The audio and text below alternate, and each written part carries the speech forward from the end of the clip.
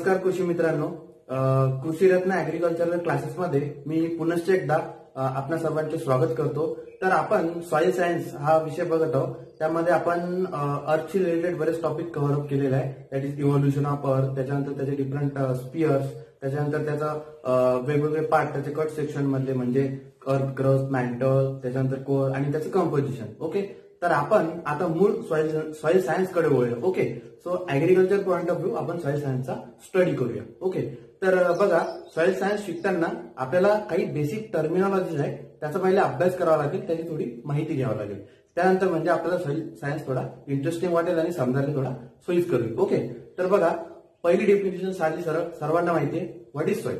Okay, soil is a dynamic natural body on the surface of the earth in which plants grow and living forms live and it is beneficial for the production of crops. Okay, म्हणजेच काय तर soil म्हणजे अशी नेचरची अशी एक body ज्याच्यामध्ये वनस्पतींची वाढ होते, त्याच्यामध्ये विविध जीवजंतू, प्राणी, छोटे मोठे प्राणी वगैरे सगळे राहतात आणि ऍग्रिकल्चर पॉइंट ऑफ व्ह्यू आपल्याला ऍग्रिकल्चर प्रोडक्शन मध्ये माती हा एक महत्वाचा घटक आहे। Okay, soil, so it is dynamic natural body on the surface of the earth. Okay, त्याच्या अगोदर मला एक सांगायचं विसरलो, father of soil science. Okay, so father of soil science is V डॉकुचेरू। हा एक ऑब्जेक्ट आहे, the father of soil science is called V डॉकुचेरू। Now moving to the different terminology. तर बघा, पहिली टर्मिनॉलॉजी आहे पिडॉलॉजी। तर काय पिडॉलॉजी? पिडॉलॉजी हा एक ग्रीक वर्ड आहे। पिडॉलॉजी, पेड मीन्स पेड ऑफ, म्हणजेच काय तर सॉइल, आणि logy means logos, that is study, म्हणजेच काय पिडॉलॉजी is the study of soil, but in what relation? So soil पिडॉलॉजी is the study of soil genesis, classification, त्यानंतर त्याचा सर्वे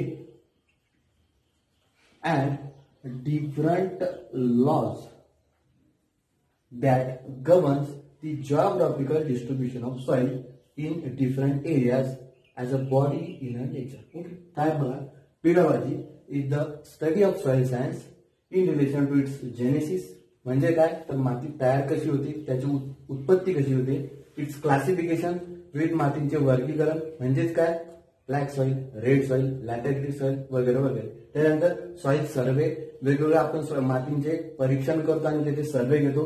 त्याच्यानंतर different lodge that governs the geographical distribution of a soil as a body in nature, म्हणजेच काय तर वेगवेगळ्या भूभागांमध्ये वेगवेगळ्या प्रकारची माती आढळते, तर त्याचं जिओग्राफिकल डिस्ट्रीब्युशन म्हणजेच काय तर चायनामध्ये थोडी येलो कलरची सॉइल आढळते, म्हणजे तिथल्या जिओग्राफिकल डिस्ट्रीब्युशन मध्ये yellow soil is major. Now in case of Maharashtra, व्हर्टिसोल soil, that is cotton black soil, the geographical distribution of black cotton soil, major part of the Maharashtra, some parts of the Haryana, Uttar Punjab, etc., etc. This is the geographical distribution. So, how we can define soil pedology? Soil pedology is nothing but the study of soil genesis, classification, survey, and different laws of geographical distribution of soil, which as a body in nature. Okay, moving to the next definition, soil इडियाफॉलॉजी। Okay, what is soil इडियाफॉलॉजी?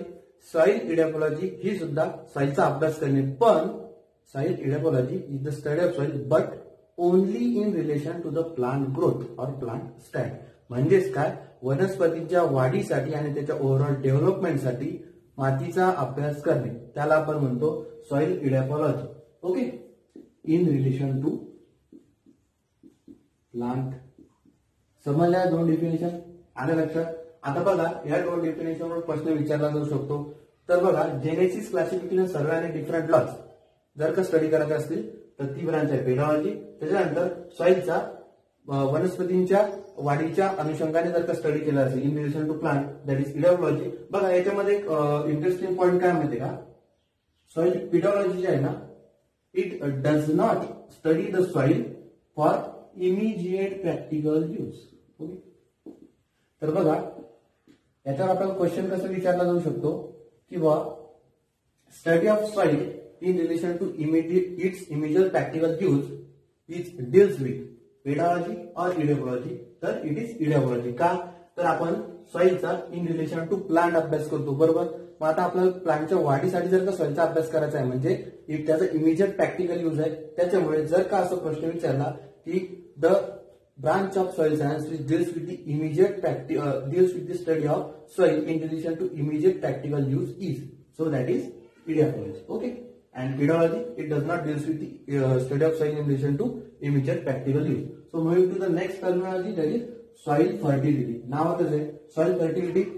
Soil fertility is nothing but the ability of soil to provide essential plant nutrients for its overall growth and development. Okay, म्हणजे काय तर वनस्पतींना त्यांच्या वाढीसाठी आवश्यक असलेले अन्नद्रव्यांचा योग्य त्या प्रमाणात पुरवठा करणे म्हणजेच soil fertility. Okay, essential nutrients. Okay, then soil productivity. Okay, what is soil productivity?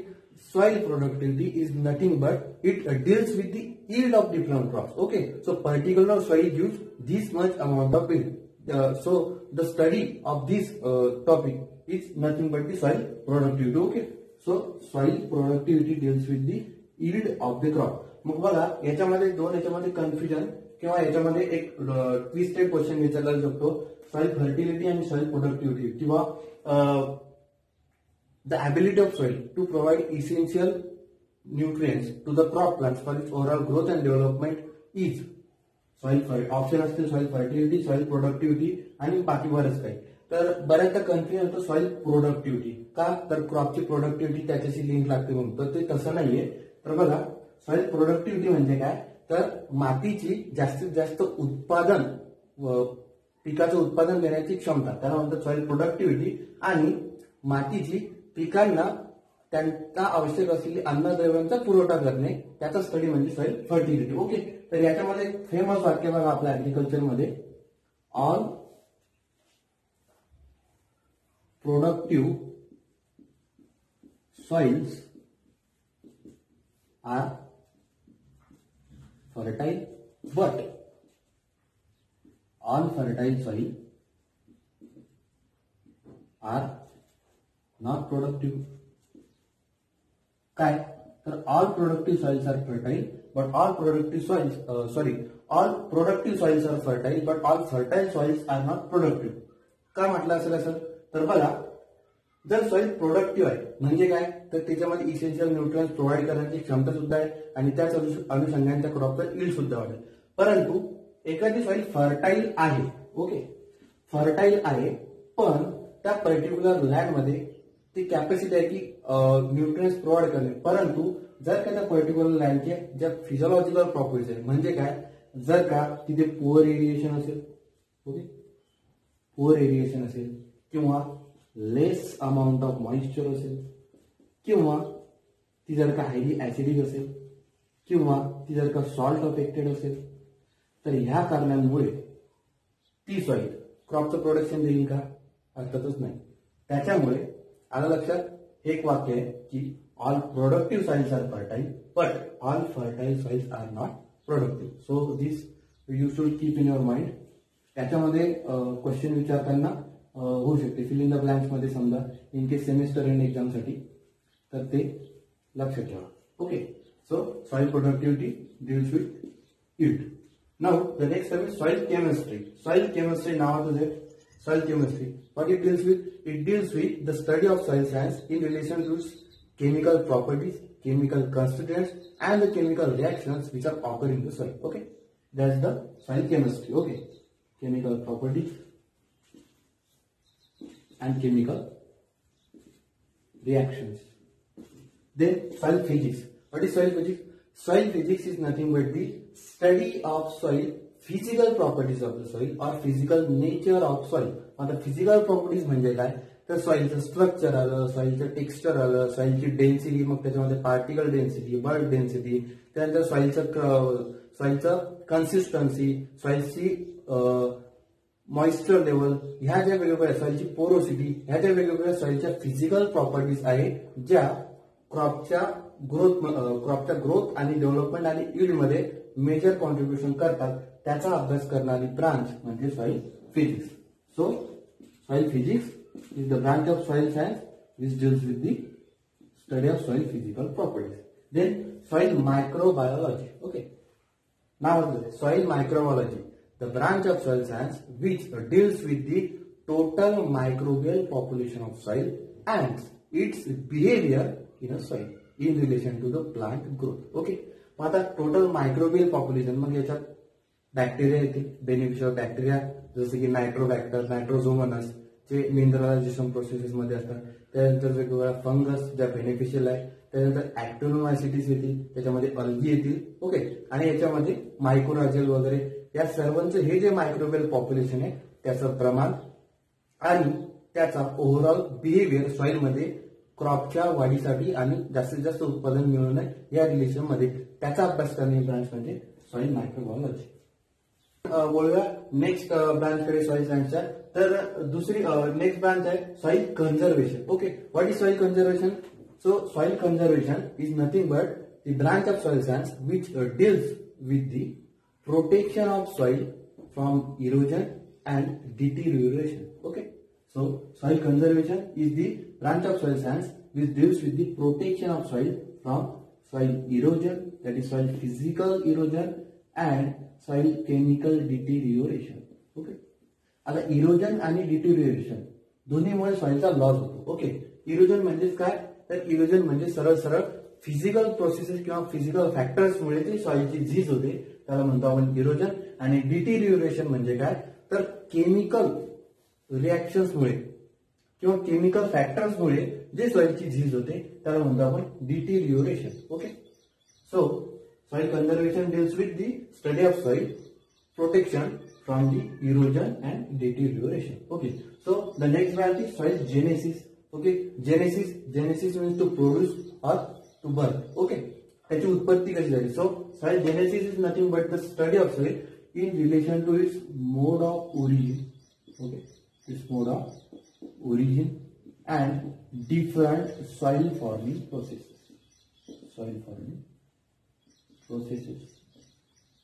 काय बघा, दोन शब्द लक्षात ठेवायचे महत्वाचे.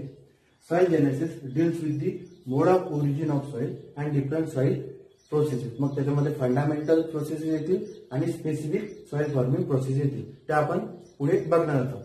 त्याच्यानंतर नेक्स्ट ब्रांच आहे सॉइल सर्वे. सॉइल सर्वे म्हणजे काय? तर it is nothing but the mapping, examination, description of a soil. काय बघा, soil survey is nothing but the examination of soil, it's description and it's mapping according to it's geographical area. It is nothing but the soil सर्वे. मग आपण अगोदर एक definition बघितली होती. सर्वात पहिली सॉइल पिडॉलॉजी. सॉइल पिडॉलॉजी डेफिनेशन काय? तर soil पिडॉलॉजी is nothing but the study of genesis of soil, it's classification and mapping and serving. Okay.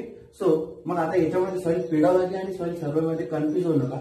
Soil पिडॉलॉजी म्हणजे ती एक ओव्हरऑल मेजर ब्रांच आहे ज्याच्या अंडरमध्ये सॉइल जेनेसिस, सॉइल सर्वे आणि सॉइल कन्झर्वेशन आणि ह्या तीन सब ब्रांचेस त्याच्या अंडरमध्ये काम करतात किंवा आपण त्या स्टडी करतो. सॉइल सर्वे ही एक specific branch under the soil पिडॉलॉजी which deals only with soil examination, soil description, soil classification and soil mapping. Okay. Clear. The next is soil morphology. Okay. General term आहे. Morphology म्हणजे काय? The study of overall external structure of any feature. Okay. तर बघा, आपण प्लांटचं बघतो, अॅनिमलचं बघतो, त्याचप्रमाणे सॉइलचा morphological study करणे म्हणजेच काय? तर सॉइलच्या फिजिकल प्रॉपर्टीज, त्याची कन्सिस्टन्सी काय, त्याचं वेगवेगळं स्ट्रक्चर काय, त्याचं वेगवेगळं टेक्स्चर कसं आहे, सॅन्ड, सिल्ट, टॅनिन, ग्रे वगैरे वगैरे, याचा सर्वांचा अभ्यास म्हणजे सॉइल मॉर्फॉलॉजी. तर ह्या आहेत सॉइल सायन्सच्या वेगवेगळ्या branches under with soil is study. Okay. तर बघा, आता या सर्व ब्रांचेस झाल्या. अजून काही बेसिक टर्म्स आहे ते आपल्याला अभ्यास करायचे आहे सॉइल सायन्सच्या अनुषंगाने. तर बघा, पहिली टर्म आहे पेड, दूसरी टर्म है पेड ऑन, तीसरी टर्म है क्लॉड, चौथी टर्म है solo. Okay, so what is paid? Paid म्हणजे काय? द ऍग्रिगेट और the cluster of soil which represents one unit. मग ते क्लॉड असो, मग ते क्रम असो, मग ते प्रिझम असो, या सर्व स्ट्रक्चर्सला आपण म्हणतो पेड. म्हणजेच काय? आता हे तुम्हाला मी पुढच्या लेक्चरमध्ये शिकवेल.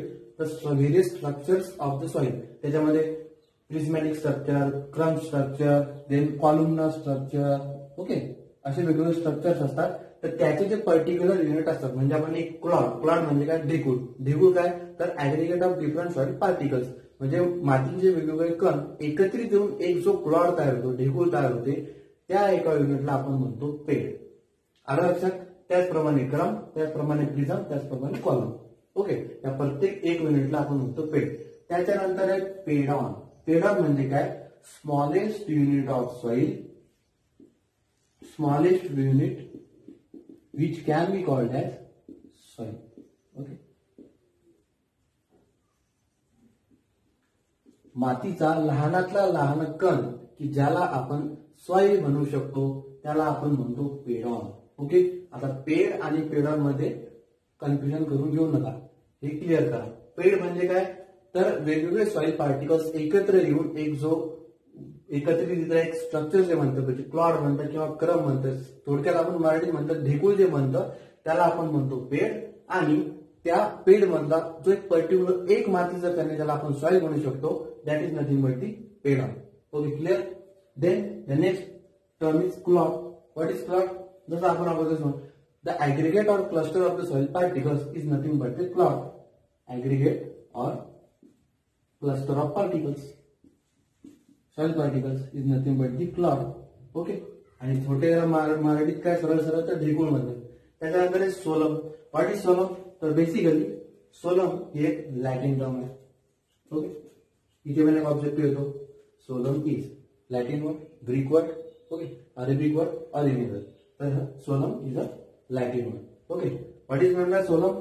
सोलम is nothing but the surface soil plus subsurface soil.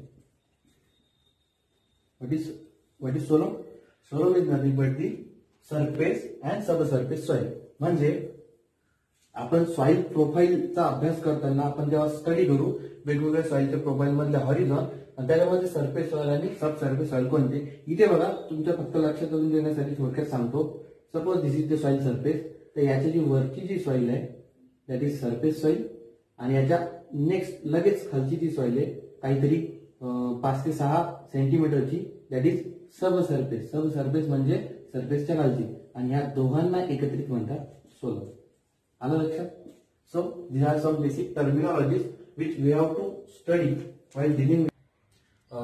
So friends, moving on to the next topic, that is various components of soil. Okay, so this is very basic topic, and question may be asked here. One of the question may ask here about the proportion. So let us see. So see, the soil is divided into four major components, that is organic matter, mineral matter, soil air and soil water. Okay, these are the four major components of the soil.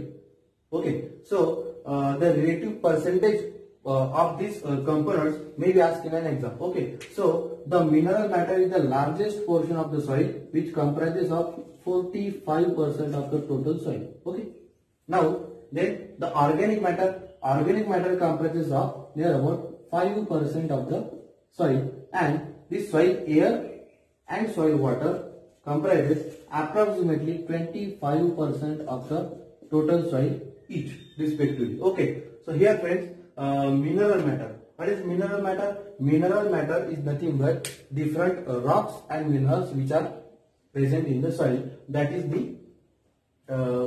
the mineral matter present in the soil, and it is the inorganic portion of soil. Okay, so here may ask object here, the inorganic portion of the soil is often called as, that is mineral matter and it comprises of 45%. Another objective, बस फक्त वाक्याचे नाही, the largest portion of the soil comprises of mineral matter का 45% आहे. त्याच्यानंतर दुसरा component आहे organic matter.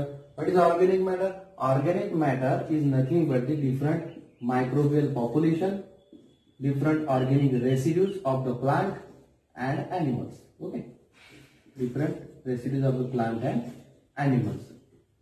Organic matter म्हणजे those substances or compounds which contain carbon and hydrogen.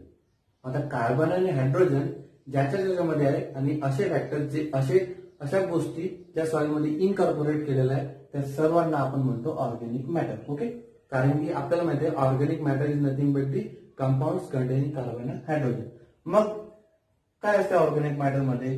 तर different microbial population, different residues of the plants and animal और रेमनंट्स of the plants and animal.